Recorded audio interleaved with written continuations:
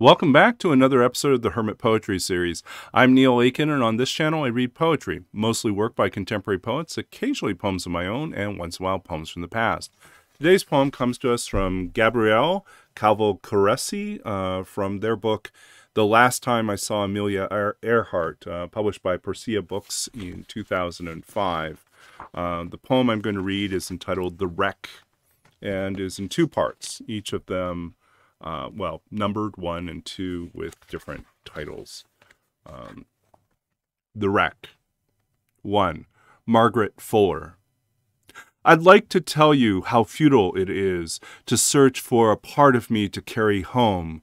Comb, hairpin, cameo, all gone, settled on the ocean floor, but more importantly, not me at all. Not what you're really after, what's got you bent double in the dunes, hoping for any small thing to hold on to.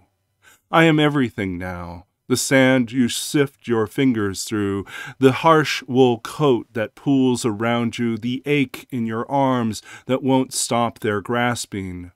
I am the boy you passed on your way to the ocean and the expanse of blue that made your lungs feel thin as robin's eggs.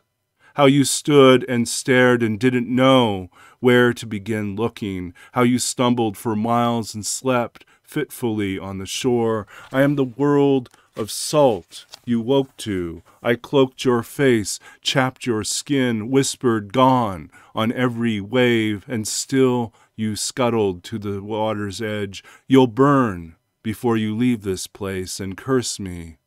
You'll fill your hands with sand. Dollars cast their bodies on the water. I'll clamor and glint in your eyes, and you will not see me. 2.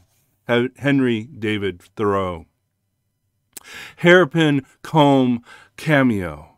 Is this all she comes to?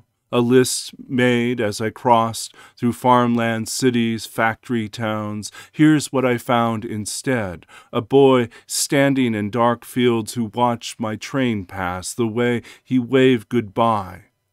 Men trudging home from factories, no one, not one, looking up as the train heaved and shuddered. America, America.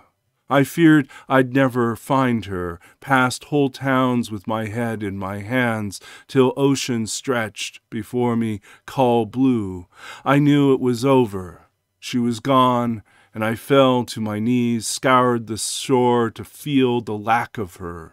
My hands full of sand, dollars that I scattered on the surf, their bleak skeletons shimmering like trains deserting mournful towns. And that was Gabrielle Calvocoressi from The Wreck. If you enjoyed this reading and this poem, please give this video a thumbs up, and do check out the description of the video for more information about the author and where to purchase their book, or their books plural. Gabrielle's work is absolutely gorgeous and fantastic, and it's been a real honor to read from this first collection. And I'm grateful for just the opportunity to share poetry, and to continue to use technology to reach out and be able to bring these poems to you wherever you are.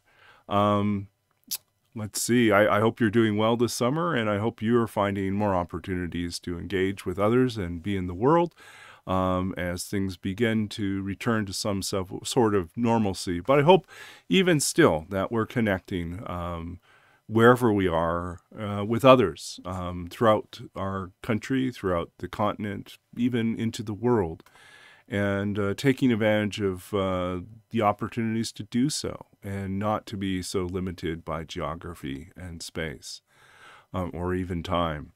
In any case, I want to encourage you to keep reading and to keep creating.